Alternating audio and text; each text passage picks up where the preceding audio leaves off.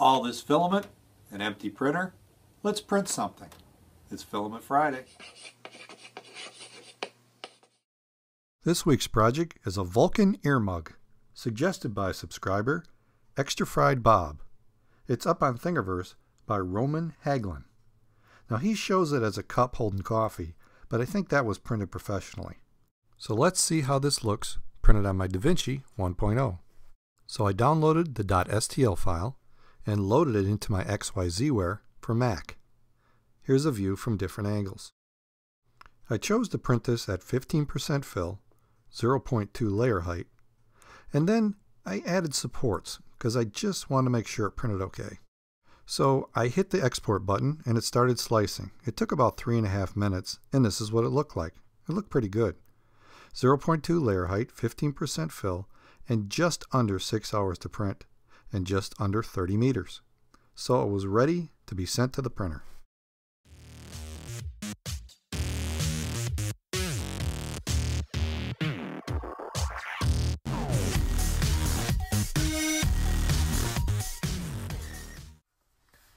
The print just completed about 20 minutes ago, and I'm looking at it and I can see already it's a little bit rougher than I like, but I had to use the white plastic. That's all I had left right now. I got more plastic coming in, and white is usually the worst. Let me show you. Now it printed with supports, so there was all kinds of material on the bottom and it just broke away as I pulled it off the glass. But I can already see the lines. It's rough. I actually see some split lines on this thing, which that's not good at all. I mean, it's a 0.2. It should look better than that, but that's typical of the white plastic.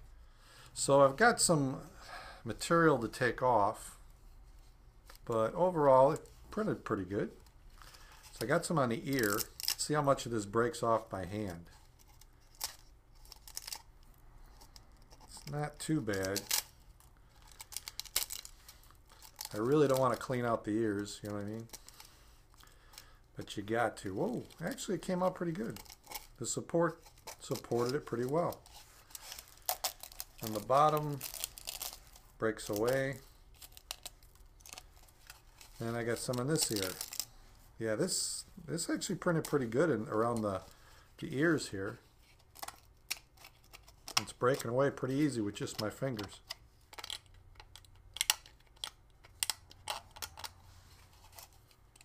So this is not too bad. Other than if I did it again, I'd definitely use a different plastic. Now inside, this thing kind of curls. So it printed support inside, and it looks like unevenly.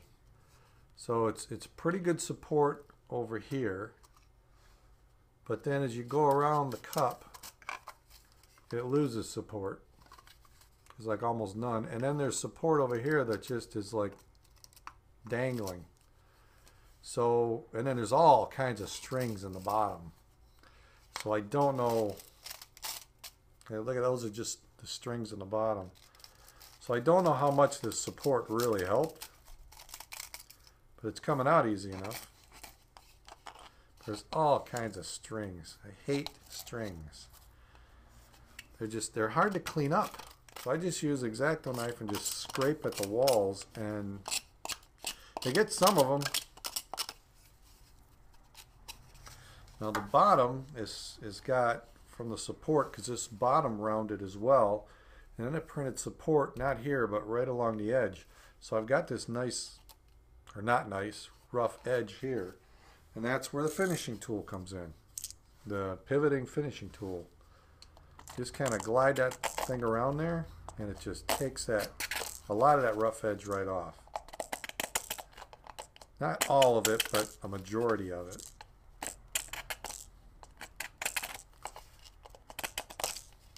So it's definitely a handy tool.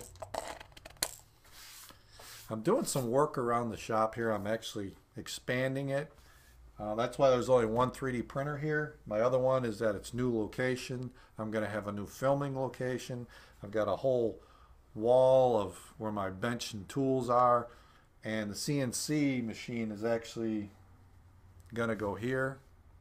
My electronics bench is back here now, where I used to just have a standard little desk. So it's really shifting around. It's really tore up right now. And maybe at some point I'll show that behind the scenes.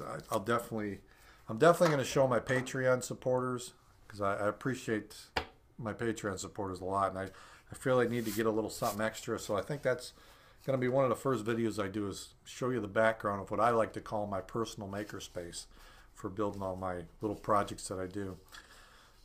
So let's take a closer look at this. And the ears came out quite good, actually.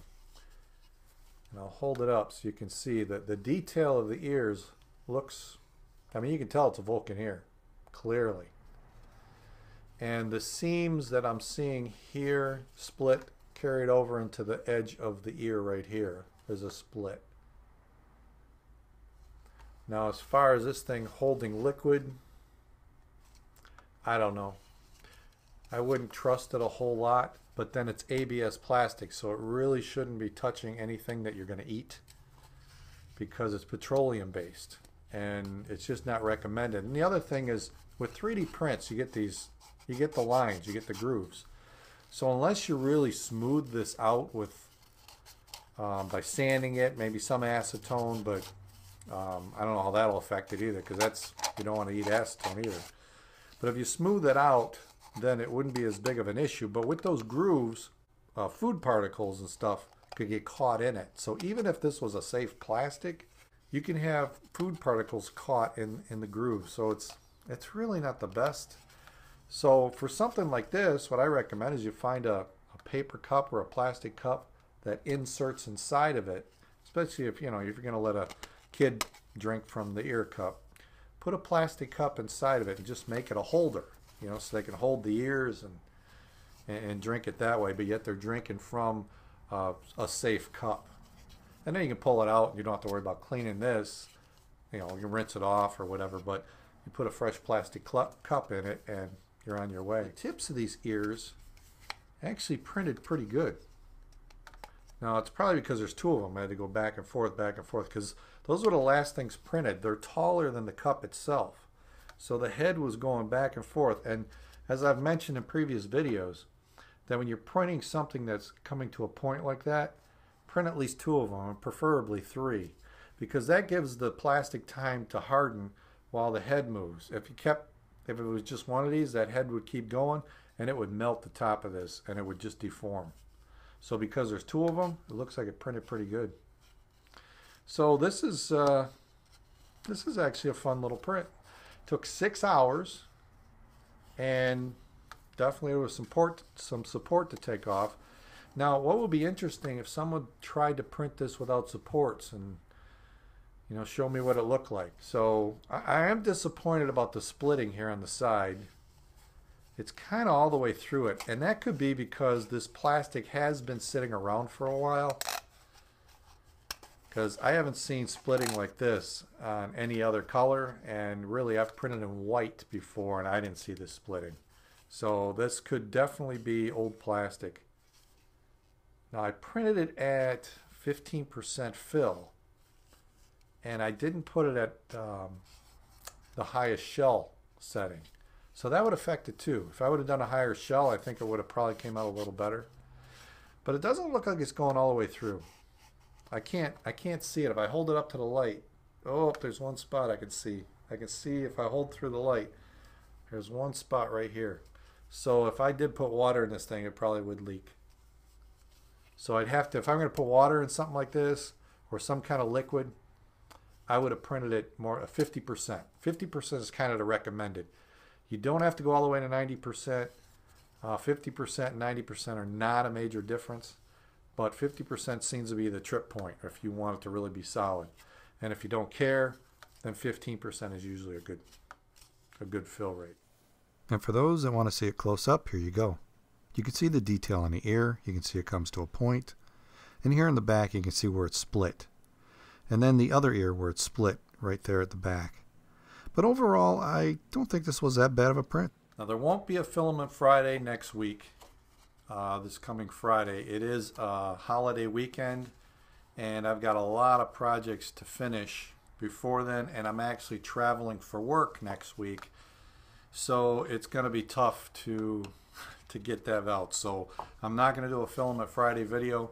I do have a project that I was working on. In fact, I got two of them, but one of them for sure is almost ready to be presented to you, and it's actually a project I did to fix something, and I ended up using the 3D printer to make a special part for it, and I never expected that to happen. So the 3D printer kind of saved me, and I'll show you that. So look for that sometime next week. I don't know if it'll be Friday or not, but sometime next week I'll get that one out, but it'll be like 2 weeks before my next Filament Friday project. So if you have an idea for a Filament Friday project, leave it in the comments below. Send it to me directly if you want. I just would like it to be public so someone else can print what I print. That's all.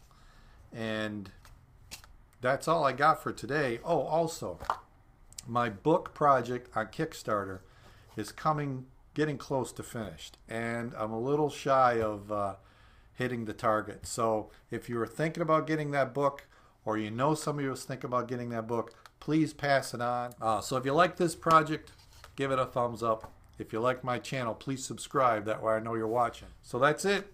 Thanks for watching. I'll see you next time.